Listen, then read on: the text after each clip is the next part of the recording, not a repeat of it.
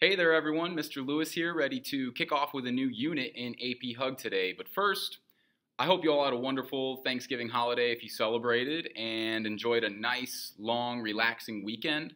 I know I am truly appreciative and thankful of everything you've been doing up to this point. You continue to impress me time and time again with your diligence and your effort and your ability to keep up with what must be a pretty overwhelming schedule for a lot of you right now. So I really, really do appreciate it, and all I can ask is that you keep it up, and I know you will. Moving on with Unit 4, which is our new unit today, we are studying religion and ethnicity this section. And this is a really interesting unit because we get to really study the whole spectrum of religion, from monotheism to polytheism to atheism. And it's interesting to look at how these religions started with just one person in many cases and then expanded to 2 billion or more, as is the case with Islam and Christianity. And to look at the diffusion and how this all happened over the years is really examining this big part of history, right? Religion has dictated and determined some of the key changes, of course, in history. And we're going to see how that occurred all the way from Asia to Europe, into Africa, into North America and South America. And of course, we're going to focus a little bit more closely on the United States and get in some cases even, a county by county breakdown and see which religions are predominantly practiced in different parts of the country and, as we mentioned, different parts of the world. So I think this is a really cool unit. We're also going to dive a little bit deeper into some of the aspects and the cultures of the biggest religions in the world. And you're going to see what those are today. So without further ado, let's take a look. Religion and ethnicity. And we will get into ethnicity in the later stages of Unit 4, so going into next week. These first few sections focus solely on religion. So section 4.1 is called Distribution of Religion, and it's an introduction to the basic spread of the major religions around the world. We have over 7 billion people in the world. Who follows what religions, if any? So the top 4 look like this, and they're ranked in terms of adherents or followers. Coming in at first is Christianity with just under 2.5 billion. In second is Islam with just under 2 billion followers. In third is Hinduism with 1.2 billion. And in fourth is Buddhism with just over 500 million, about 500 million. Another 6% of the world follows some type of folk religion, a very unique, usually isolated religion with a smaller number of followers. So there are many, many, many different folk religions, hundreds around the world, and about 6% of the world's population follows one of them. Another 1% of the world population adheres to something different, such as Judaism, Sikhism, both religions that we will look at. And then about 16% of the world population is unaffiliated. This doesn't necessarily mean atheist, which is not believing in any god. It could be agnostic, which just means that you believe in some higher power, but you don't know if it's one god or many gods, or even if you want to use that term God at all. That would be agnostic. And 16% of the world falls into agnostic, atheistic, or just otherwise irreligious or unaffiliated in some way. So more than 77%, almost 80% of the world population follows one of those 4 major religions that I mentioned: Christianity, Islam, Hinduism, or Buddhism. Just over 31%, so almost a third of the world, is Christian. Just under 25%, so about a quarter of the world, is Muslim, and about 15% of the world is Hindu. And most of the world's Hindus live in India because it is an ethnic religion and appeals specifically to a certain ethnic group, right? The Indian people and their culture. And then about 16% of the world, as we mentioned, is unaffiliated. So I mentioned Hinduism is an ethnic religion. An ethnic religion compared to a universalizing religion, which is really the main categorization for religion. It's broken down into one of these two first, universalizing or ethnic. An ethnic religion, it's meant to appeal primarily to one ethnic or cultural group. It could be because it was designed that way. It could be because history has deemed it so, and that religion has become so intertwined with a specific ethnic group that that's where it's predominantly found. The other side of this is a universalizing religion. A universalizing religion attempts to appeal to everyone around the world and really is very active in proselytization or trying to bring others into the fold, so to speak, trying to bring others into your faith and add to your numbers, so to speak. And so this is what missionary work is all about, right? Trying to go out and spread the word of your religion and bring others into your world.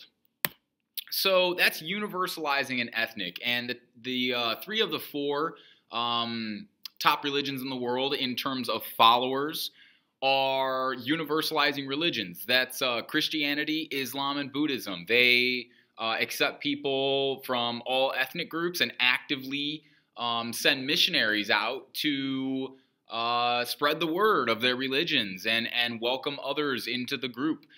Whereas Hinduism is the largest ethnic religion in the world. Sikhism and Baha'ism are also two universalizing religions, but just because a religion is universalizing doesn't necessarily mean it is going to have the same number of followers as Christianity or Islam, right? Those are very unique cases. Sikhism is followed by a relatively speaking small number of individuals compared to Christianity or Islam or Hinduism, but it is a universalizing religion. And Baha'ism is also a universalizing religion.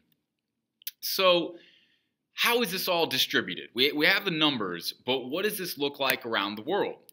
You can see on this map, the areas in orange are predominantly Christian. The areas in green on this world map are predominantly Muslim. And then areas in pink are predominantly Hindu.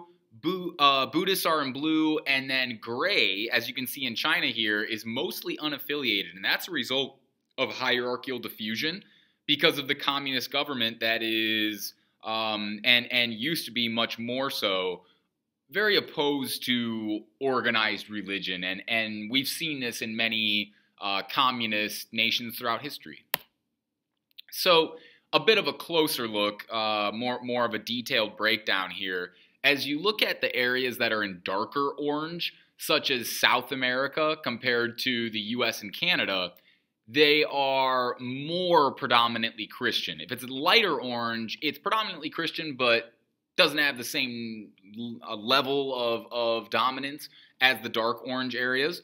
And then in the same way, dark green countries are predominantly Muslim. Lighter green are predominantly Muslim, but not quite as much. So you can see Islam has this arc through most of Africa into the Middle East and Southwest Asia, and then down into Southeast Asia, specifically Indonesia. And so it started, right? Islam started in Saudi Arabia. That's its heart. That's where its origins are. And then expanded westward into North Africa, where it is very much the dominant cultural and religious force today, and also into Southwest Asia, Central Asia. So we're getting into Iran, Afghanistan, Pakistan. It's also followed by millions and millions of people in India, all the way down through into Southeast Asia, where it is the dominant religion in Indonesia. In parts of Southeast Asia and Mongolia, you can see that Buddhism is heavily concentrated. And then as we move into Russia, Europe, southern parts of Africa, so sub-Saharan Africa all the way down to South Africa, and then into South America and North America, Christianity is the dominant religion. So this map gives you all the details, and I'm not going to go through each of these pie charts individually, but I will say there are some really interesting things that stand out, right? As you look at China and really East Asia in general, because it's not just China, you can see into Japan as well, over half of the population is unaffiliated. You can also see about 20%, just under, follow some type of folk religion, and we'll see what those might be as we move forward. Folk religions are really interesting to look at. You probably know a lot about the major religions, right? Christianity, Islam, maybe even a little bit about Hinduism and Buddhism, but some of these folk religions you've probably never even heard of.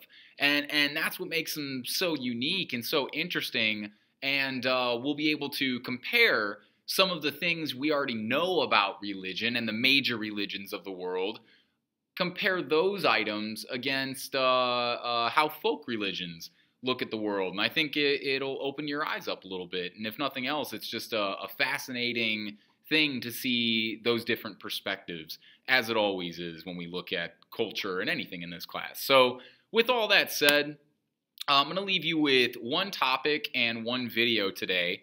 So in Israel, there's been this conflict going on for the last 75 years here. And here's what happened. Before World War II, Israel did not exist, right? And as you know, World War II was not very kind to the Jewish people. After the Holocaust, the United Nations decided it would be good to create a territory, a state, a nation where Jews could return to their homeland, because within this area that we now call Israel and Palestine, there are many sections of Holy Land. There are some very important parts of religious history in this area, both to Jews and Muslims, but also to Christians. This is where Jerusalem and Judea are located. Some of the very important parts of history in all three of these religions are located within this territory. The Wailing Wall, which is a very important part of Jewish culture, is located in this territory. So there's a lot of important land here, and what happened was it used to be all Palestinian, right? But in 1948, really just after World War II, this was a process.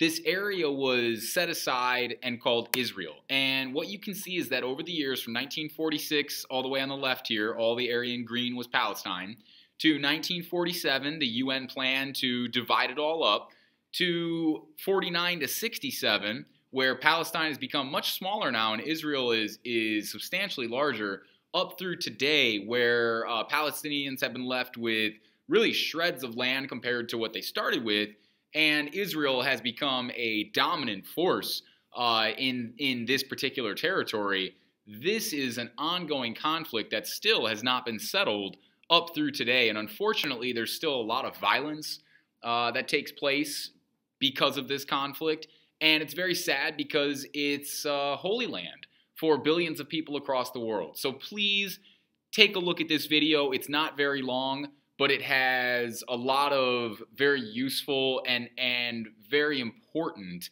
information in it.